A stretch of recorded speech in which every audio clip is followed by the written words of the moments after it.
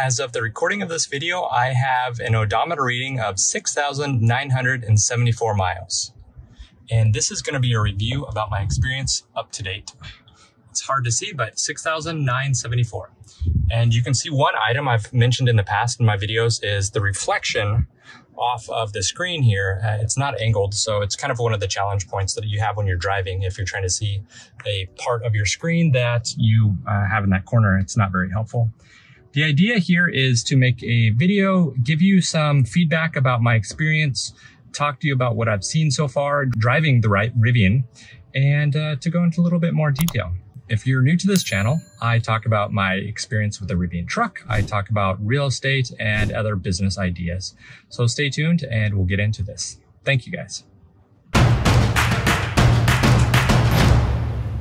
Since I made my last video, there have been 2 hurricanes in Florida, 2.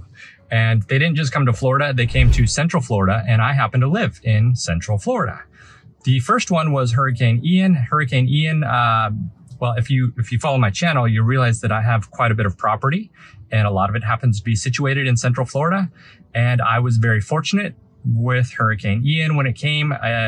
It came on the west coast of Florida, and it wiped out a huge area there. And I really feel for the families over there. We were very fortunate that it didn't affect our family. So thank goodness there. And then I've been traveling a lot for work. I own an engineering company. We do plastic injection molding and we design products for lots of companies. I own companies all around the world that we do manufacturing for.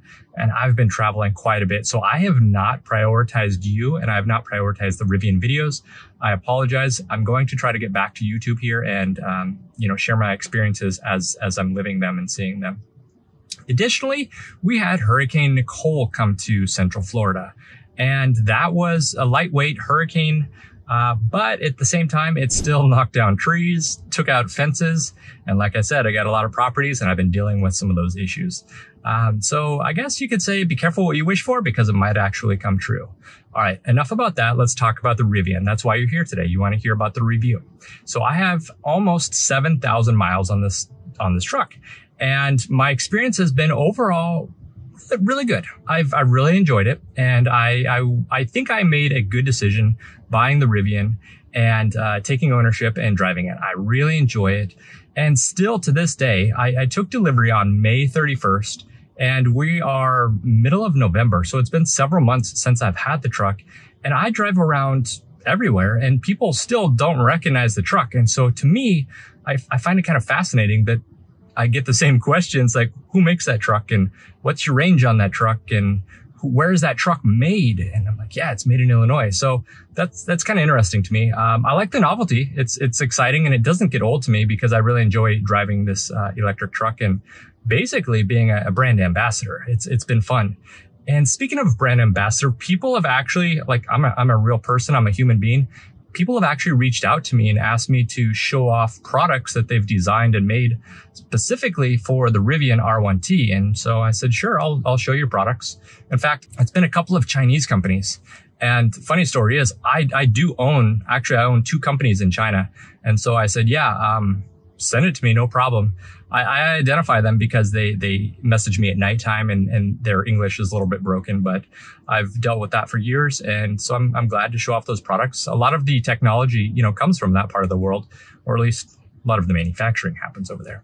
So I'm excited to show you those, but not in this video. That's going to come a little bit later. I'm still waiting for some stuff to come through and clear customs and those details. So when they do, I'll share it with you. There has been a software update. In fact, there have been a couple software updates since I've last shot this video, and I think overwhelmingly positive. In the past, when I owned a Tesla vehicle, I was fearful of any of the updates that Tesla would do because every time Tesla did an update, I didn't know, maybe they would change the GUI, maybe they would change something, and then you have to go in and figure out, what changed? How do I fix it? How do I get back to the setting that I had? But with the Rivian, I haven't had that experience. It's been a very positive experience. And I'm about 6 foot. I'm just shy of 6 foot. And getting out of the truck, I'm afraid of like tearing the seat or over time wearing down the side of the seat. So I try to keep it in low mode. So when I get out and my family gets out of the truck, they can actually easily get out without having any issues. Now, if you're a big truck guy, you're used to this, you know, just ignore what I'm saying. But they came out with a software update where it actually kneels down.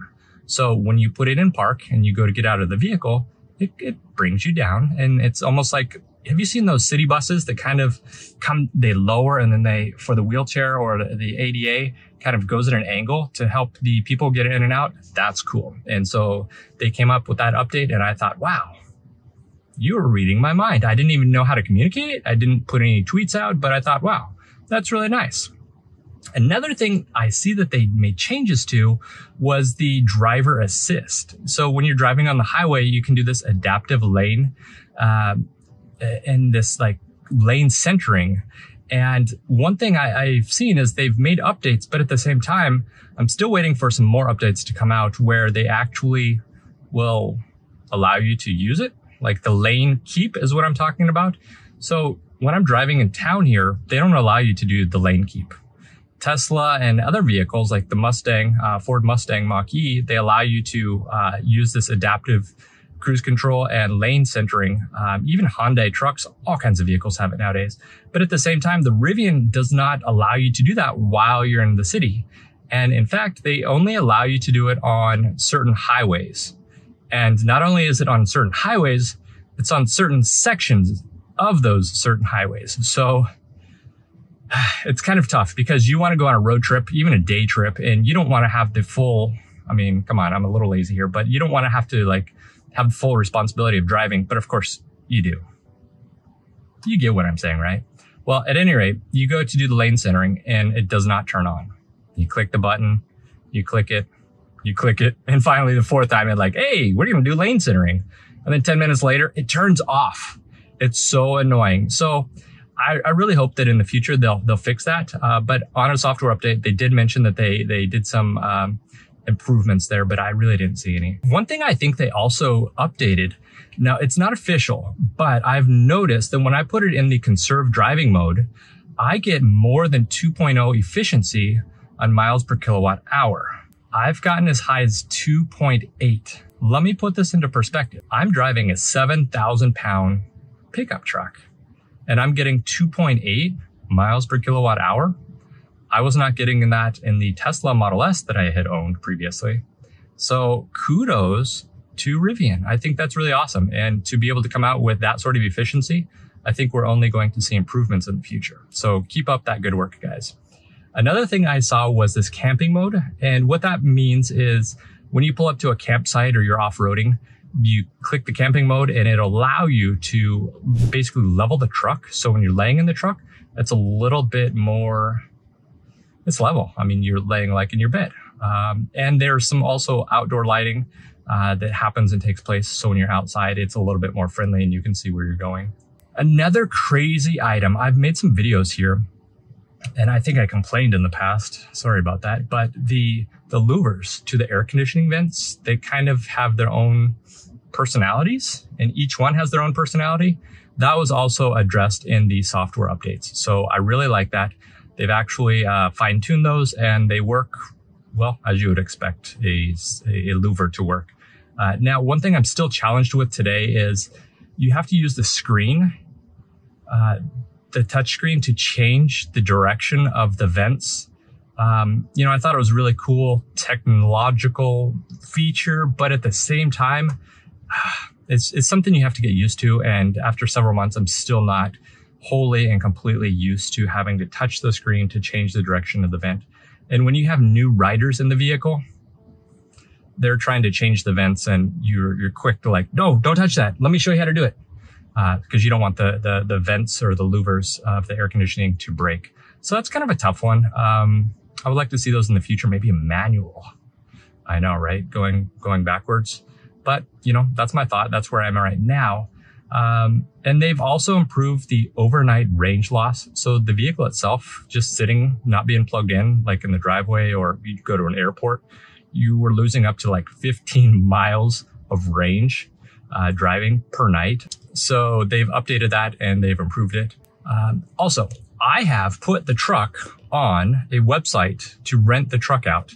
I was kind of curious to see how other people would receive it, and I put it on Turo, and I did not have anybody rent it. And so I think I'm grateful that they didn't rent it, because this truck is my baby, and I really don't want people to rent my truck, but probably the high price tag I put on Turo to rent it, they're not renting it. So I like that. Another thing I found myself doing recently was I used in the back, in the pickup truck, in the pickup bed, there is a locking cable. So you can plug it in, and I had some stuff in the back of my truck. I had to make some errands, and I realized, hey, I'm kind of in an area that looks a little sketchy to me. Oh yeah, I have one of those locking cables. So I got the cable, I plugged it in, I ran into the store real quick, I did my errands, and then I came back, and I felt confident knowing that my items were locked to the bed of the pickup truck. I think that was really nice. Before one of my work trips, Rivian called me and said, hey, there's a recall on the Rivian. We need to get your truck in for service immediately. And I was about ready to fly out, to leave town in the airplane. And they said, we need to get this done as soon as possible. And I said, guys, I can drop it off with you. You can have it all next week. I'll be gone. And they said, well, what about tomorrow? I'm thinking you mean tomorrow? Like tomorrow? They're like, yeah, we can send somebody out to your house to do the recall. And I thought, oh, okay, yeah, I mean, you're going to send them out to my house, that's fine. And so we coordinated and scheduled a time, and the Rivian dude came out to my house in a Rivian R1T truck. And it took about 5 to 10 minutes to change a pin, I think, of some sort of steering item, probably pretty important to your steering and the safety of the vehicle. But it took them a few minutes, and they replaced it. And they also updated or upgraded the firmware on my key. Now, one thing you should know is when you click the key fob, there's a delay on a Rivian, and it takes time. It's not like any other vehicle I've owned. That delay, it's kind of long. And so once you accept that's what it is, and you plan ahead, like as you're walking to the vehicle, you click it a little bit sooner than you normally would, it's good. But other than that, that delay, it's kind of annoying, especially when you're standing at the door of your truck, clicking the key fob. It's, well, first world problems, I think, but at the same time, it's there. Now, when this Rivian service guy came to my house, he was driving this green R1T, and he opened the gear tunnel, and I said, whoa, what do you got going on there? And he said, oh, let me show you. They actually have retrofitted the gear tunnel. I haven't seen this before. They retrofitted the gear tunnel with several shelves. They were very durable shelves, and he had all these locking mechanisms to prevent it from opening, of course, but a lot of tools in there. And I thought, wow, that's awesome. Now, I keep my tools in the front of the truck, and I have these milk carton baskets, kind of keeping them a little bit separated and organized. I can show you that in just a moment. But the way he had this organized was cool. Now, he also had the back seat of the Rivian R1T. It was missing, so he didn't have a back seat, and he had additional tools inside there. And I thought, wow, this is cool. Do you mind if I make some videos? And he said, oh, no, you can't make videos. I'm like, please? He's like, nope. So I was frustrated because it was really cool to see the tools, but to know that you can do that, you can retrofit it yourself. That's really interesting. They did remove the floor inside the gear tunnel for a little bit more room. And I think they used it for the metal mounting brackets for all of the 3 shelves that were on the one side that I saw. That was really nice. Now, the guy, he was there for a few minutes. Like I said, he made changes to the recall that they needed, and then they updated my firmware on my key fob. Meanwhile, I received this in the mail. I had been waiting for this for a long time, and it was my key to open up the door. But the problem I have is it doesn't work. And so I mentioned to him, I said, hey man, I can't figure out how to get this to open the door. I've put it all over the door handles on the next door. It's not opening. He said, oh, I think maybe it needs to be programmed. I thought to myself, well, that's weird. I think it's RFID. You have to program it.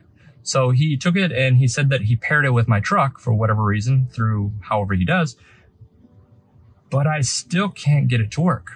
So I'll show you what I mean. Maybe we can try that in just a moment. I'll put my other key fob inside the house so there's no confusion.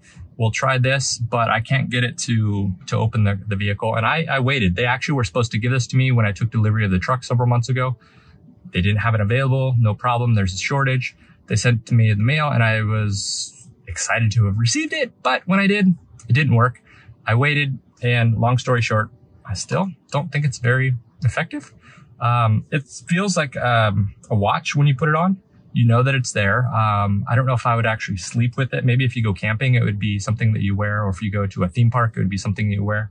But I think I tried wearing it on a daily basis, kind of like a cool kid, friendship bracelet or something, but that just was not going to work.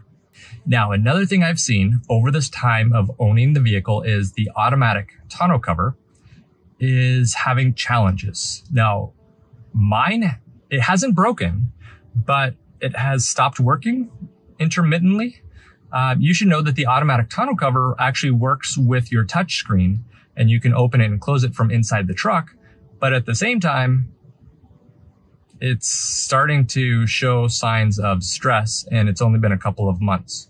And I know that Rivian is aware of this because they have stopped selling the vehicles with the automatic tonneau cover. They only allow the manual. So I think it's really cool when I watch other videos about how it breaks down and how it opens up. But at the same time, it's a little bit challenging. I have used the heated seat feature here, and it gets really hot. And I was really concerned with the fabric. I've had other vehicles, Tesla, where when you use the heated seat feature, it kind of warps the material, the leather or, whatever that's made out of. And so I was afraid of that happening here. It's still only been a couple of months, and I have not seen any signs of wear there. So I feel good about that. And, I haven't cleaned up the vehicle, but I'm going to show you what it looks like now. I've taken it on a rally mode. I made a video of that. It was fun. I think I got up to 35 miles an hour. I was doing this off-roading rally mode.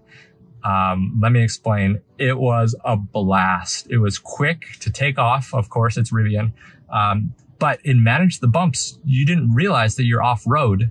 I had other passengers in the vehicle, and I thought that, it was maybe a little bit irresponsible of me to take it off-road and to accelerate. So for all intents and purposes, I did not post that video online. But the experience there was fun, and the truck is still dirty. I have not washed the truck in a while. I have other priorities, so I haven't really gotten to that. But I wanted to show you this key fob, show you some other items. And overall, the truck is holding up really well. I have not had any big major issues. Small items, but nothing to complain about. And I would still tell you that at almost 7,000 miles on this Rivian R1T truck, it's definitely well worth it. It's a first generation truck. You expect some problems to happen here and there, but I think that they did a terrific job, and I still stand beside what I've said so far up to 7,000 miles. So let's go take a look outside the vehicle. Let's see if we can use this. I'm gonna lock it. And I didn't actually think I would enjoy having this key fob that's kind of like this carabiner. I didn't think it would be cool, but the truth is I really enjoy it because I always have my key attached to me, and I never really have to go looking for my key because it's always attached to my pants. Now, we have a door handle, right? Here we go. Where? It's got to be somewhere inside this logo where I would install that sensor. So you kind of get my point here. I think there's been a big miss. I know a lot about sensors. I do manufacturing of a lot of wearables just like this for very large companies, and I can't figure this one out, guys. Did you put it down here? No. So you get the idea. I'm fuddling with it here while making this video, and it is just not that responsive. No joke. Turn it around. I was told it's probably somewhere right around here where that sensor is. Let me just try this. So you get the idea. It's not really opening up for us. Now, again, I've taken it off-road. It's a little bit dirty. I think it's kind of a fun look for some of the people that are serious truckers. They might say, dude, it's no big deal. That's how I do it. I actually took out a curb and I was so disappointed in myself. But at the same time, I have the 20-inch all-terrain tires here and I was safe. You can see right here, I took out a curb and I was a little frustrated, but the wheel was unharmed and undamaged there. You guys know that I gotta unlock it here. In order to open the gear tunnel, wait for it. Oh, that's pretty fast. It knows I'm around. So you know that in the past I have made a device here and I wanted to share that with you. I actually scratched up the vehicle when I was doing that. A little sad, but you know, use. So when I was telling you that the service vehicle, they took out the floor here, but they also took out this floor as well. So you can kind of look back in the video, and when I was talking about that, you can see what they did there. But I really love the gear tunnel. It's very handy. And also, the dude from the service said, you can remove this as well. Now, it's plastic, it's snapped in. I was actually scratching it with my little shelf that I had built, but you can pull it straight up and it comes right off. Like, whoa, seriously? Well, that's pretty cool. I mean, I'm doing it one-handed here for the very first time on camera. And he showed me on his service truck. I didn't dare do it on mine, but I just did right there. Push that back. Now, this was the device that I made. Non-judgment. I was trying to throw together a video, trying to do it really quick. I had purchased several rails. These rails I purchased online, and they came from overseas. Those are about 4 feet. I think they're 48 inches. And I had one of my team people design this for me, and basically it was the gear tunnel. I had some people ask me to make that available to them, so yes, I will make it available. I did cut this area out because it makes it easier to fit with the lock. And I kind of threw this. It's really rough, but I'll make the files available to you. So if you want to make your own, you can do that. Look for those links a little bit later. And when you go inside, now I think I had mentioned this in the past, but this is how I store my tools inside here. Everyone has their own collection of tools, what have you, but I was cleaning out my garage and I wanted to throw these little cartons out, but this is how my tools are currently collected. No big surprises there. And I actually had purchased these rails for the gear tunnel, and they were too small, so I went to send them back, but because I was traveling, I missed my kind of expiration of returning those. Now I have a car seat back here because I have a little guy, and he loves, well, he doesn't love, but he's big and he kicks the back of the seat here. And so it's kind of wearing down a little bit, but it's not too bad. I tell him to please don't kick it, and he's mindful, but at the same time, I think we have kind of space constraints going on there. By the way, I wear a suit from time to time, and in the suit, I keep my carabiner keychain, so kind of my own style. But it's a little dirty inside. I haven't cleaned it up for you at all, but that's how the truck is. Now let's go ahead and open this. I'm afraid of opening the tonneau cover because it makes... There it is. It broke on us, right? I mean, no magic happening here. That's what's happening with these tonneau covers. And so I'm gonna bring it back. So click it again, maybe. This time what I'm gonna do, I'm gonna click the button and I'm gonna use my hand to push it back.